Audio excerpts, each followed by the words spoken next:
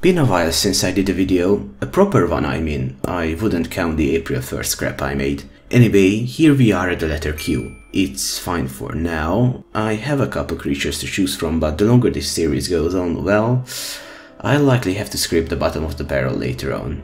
I chose the questing beast or best gluttizon for this video, which not only has an interesting look but is quite intriguing overall. It is a monster from Arthurian legends, and as such there are a few versions of it, with occasionally nothing but its namesake being shared between them. The older image of the beast is quite vague.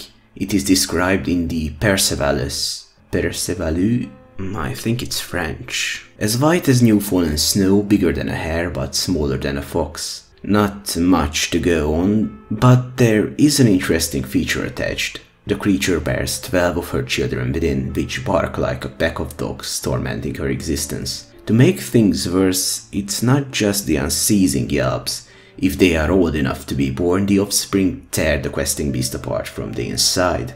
What a horrific idea. I would say were there no examples of this in nature, it's so common it has a name. Metrophagy. Have fun reading up on it. That being said, it would be a unique case for mammals. In the post-Vulgate version of these legends, the questing beast is only described as big and strange. It was the prose Tristan that provided an actual portrayal of the monster. It is said to have the head and neck of a serpent, the body of a leopard, the hindquarters of a lion, and the feet of a stag. Looking at it, some of you might have already guessed what the inspiration likely was for it.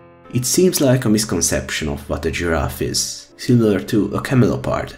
However, this monster has some unique features to differentiate it, as well as a disturbing origin story. The barking of 20, 30 or occasionally 40 pairs of hounds from its belly is quite consistent, but in later editions it is also said to be tormented by an unquenchable thirst. It searches for bodies of water to combat this unceasing affliction. It drinks without satisfaction, the suffering unaffected by the very act it compels the beast to commit. Yet, whenever its lips touch the pristine surface of any pond, lake or river, poisonous saliva leaks tainting the water, forcing the beast to move on perpetually.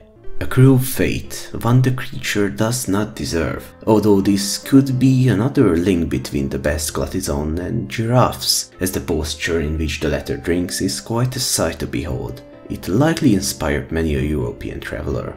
According to the legends, there is only one such monster, but how did it come to be? The Arthurian way, with a good bit of incest. However, there are a few variations with this as well, but one thing is consistent. The participation of a royal brother and sister. In one version, they just do their naughty business and that's it, they conceive a giraffe. In others, it is a lot more complicated.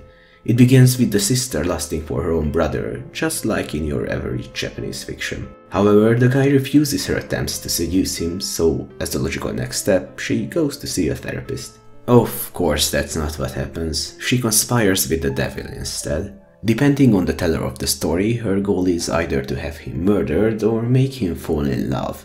The devil only asks a quick one in return. That's how the questing beast is conceived, but that's not all of the story. So either as part of the plan or due to the manipulations of said infernal participant, she accuses her brother with rape. Their dad is pretty pissed about it and has the boy torn apart by hounds. As the poor sibling dies, he prophesies that the child will be a monster who will make the same sound as the dogs who are about to lacerate him. This is one of the origins of its sound, but there's more to it. Gluttizon in French and Middle English means barking, but the questing beast variant is far more interesting. In Middle English, questen means both to bark and to hunt, and as it happens, the monster is extensively quested after. Sir Pellinore is the first to go after it, chasing it all his life, but to no avail. It is Sir Palamedes who has a stronger link to it in most stories. He is the one to finally catch it after losing all 11 of his brothers to the hunt. When the questing beast dies, it retreats into a deep lake which spews out flames and continues to boil even after the creature's death. Poor thing. She is not only tormented by an unquenchable thirst throughout her life, but pursued by a band of knights, killed for no reason.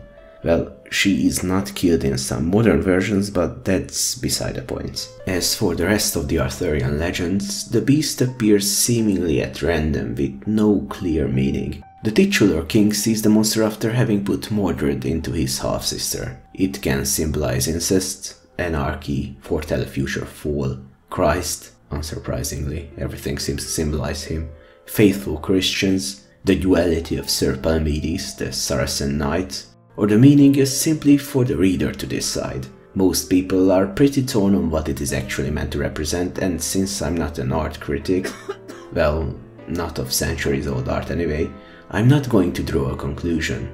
I'm a lot more interested in the descriptions rather than the subtext. Anyway, there are a few more tidbits worth sharing. In one of my books I read that it is supposed to have iron-like scales and ooze a prodigious amount of slime. However, I found no other account of this, so take it with a pinch of salt. What is definitely totally completely true though is that the questing beast has a physical representation in the world. Well, kinda. In the Republic of Molossia, a micronation that is not recognized officially, there is a stone called Helicopter Rock, according to Molossia's very own website. As King Pellinore was able to draw near the beast in Molossia, it leaped away mightily, leaving its print in the surface of Helicopter Rock, where the mark can be seen to this day. The quest then doubtless continued, and today only the mysterious mark in the rock is evidence of Molossia's brush with Arthurian legend. Yeah, it is definitely a fabrication, as I do not see how the quest has led Pellinore to North America, and being called Helicopter Rock seems to indicate that it has had a run-in with such contraption before the questing beast thing was ever made up, but I digress. It's a neat little idea, albeit completely devoid of any real connection to the Arthurian legends. With all this said, the only thing left for me is to devise a realistic version of the best katavlogsyt. Now, I'm not going to take the easy route and say it's a giraffe. It is, but that would make this part of the video rather boring. What I'd like to see is whether it's possible to make it a reptile, hooves and all. Naturally, one would start this investigation by taking a look at sauropod dinosaurs. This clade includes well-known animals like the Diplodocus or Apatosaurus. Characteristically, these creatures were extremely large, with long necks and tails, as well as pillar-like limbs. Now, apart from the long necks, there is not that much in common between one of these dinos and giraffes, and after all, we do aim to make a reptilian version of those. However, there is a family that has features more aligned with the image of the questing beast, Brachiosauridae. Unlike most sauropods, their front limbs are longer than their hind legs, the neck is more prominently held upright, and their tails are a bit shorter. Now, we still have a huge journey to take, but these animals are a fine start, so let's see what's missing and attempt to solve these problems. First off, the size is both incompatible and extremely unlikely. An average Brachiosaurus is estimated to weigh around 30 tons, measure lengths of about 20 meters, with a height of approximately 9 meters. If we look at the image that depicts King Arthur with the best glasses on, we can see that would be a bit of an overkill. It's seemingly the size of a, well, giraffe. However, we needn't worry. Dwarf sauropods actually used to be a thing. One of these was the Magyarosaurus. Oh god, Hungarians are shit at naming things. These animals were around 6 meters in length, which means about a 4 meter height with a raised head. That is actually smaller than an average giraffe, which range from a little over 4 meters to a bit under 6. If we were to make up a dwarf Brachiosaurus, that would both give us a direct ancestor for our questing beast, as well as a reason this particular species might have survived the Cretaceous Paleogene extinction event. Would it be as large as your regular sauropod, there would be no way it could survive such an event, but after being downsized significantly, it could stand a chance. However, it still has some evolving to do. Now, obviously, mammals did not evolve from sauropods. In fact, they diverged from early reptiles way before those were even a thing. However, I would again bring up the phenomenon of convergent evolution. I briefly touched upon this in an earlier video, but the gist of it is that animals tend to develop similar solutions to the same problem.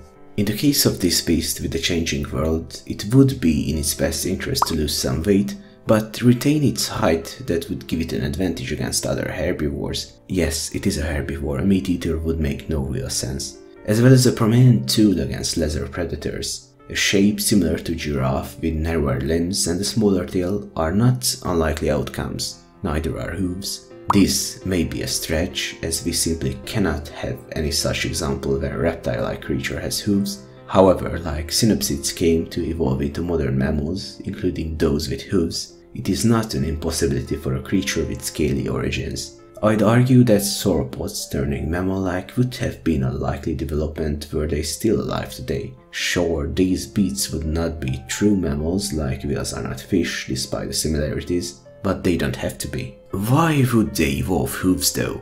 Well, with narrower limbs, a bit of extra surface to stand on would likely help them in the often treacherous grounds of the British Isles. Hair would also be nice against the fable grey weather of the area, protecting it against the relative cold with little need for a thick winter coat. It's looking nice. Practically all features of the questing beast are well represented here. Well, appearance-wise anyway. We still have two significant requirements. First, the sound. Not really a tough one. In fact, for mammals or birds, practically any sound is within the realm of possibilities, and for our made-up quasi-synapsids, it would likely be no issue to bark. What's more, we could say that this particular bark sounds like several animals at once. Not only would that make the creature unique, but it is an interesting defense mechanism. If you cannot see the beast, only hear it, you might think there is a large pack of hounds yelping, likely dissuading many predators unaccustomed to the sound. On the other hand, the unquenchable thirst and poisonous drinking habits are a bit tougher to explain. The first can mostly be hand-waved, pulling out the likely origin of this aspect in the real world as the answer. The unusual drinking method of the giraffe. Alright, but what about the noxious saliva? There is little reason for a herbivore to have poison glands in its mouth, as it is not likely to bite anything beside leaves. However, there could be a less deadly version. Let's say the questing beasts mark their territory using saliva, not piss.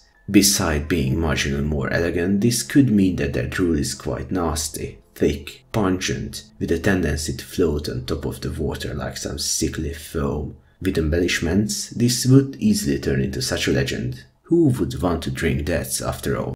Also, this is quite a nice segue to my last point. They would be mostly solitary animals. The legend says there is only one, which is extremely elusive. Naturally, no animal species can exist with but a single specimen, not for a long time anyway, so there's bound to be more. Despite their size, the questing beasts would likely be very reclusive, only found in larger groups during mating season and while rearing their offspring. Such a behavior would necessitate an effective way to mark territory, hence their foul spittle. To draw a few more parallels, okapi, which are closely related to giraffes, are extremely good at hiding despite the fact that they are not exactly small. They were so proficient at it that Westerners thought okapi were a legend until the 20th century. Naturally, the questing beast wouldn't be as skilled due to its larger stature, but the existence of the legends assures us that this still fits within our fictional lore. With all this addressed, I must say this made-up animal is one of the more far-fetched ones, like the griffin, as its existence requires far more alterations in our natural history. Still, I think it's neat. Again, I apologize for the longer than expected hiatus. I'm juggling with a lot of stuff and my life is kinda all over the place right now, and the April 1st video slowed things down a bit. I should be more consistent for the foreseeable future, so I hope to see you then. Bye!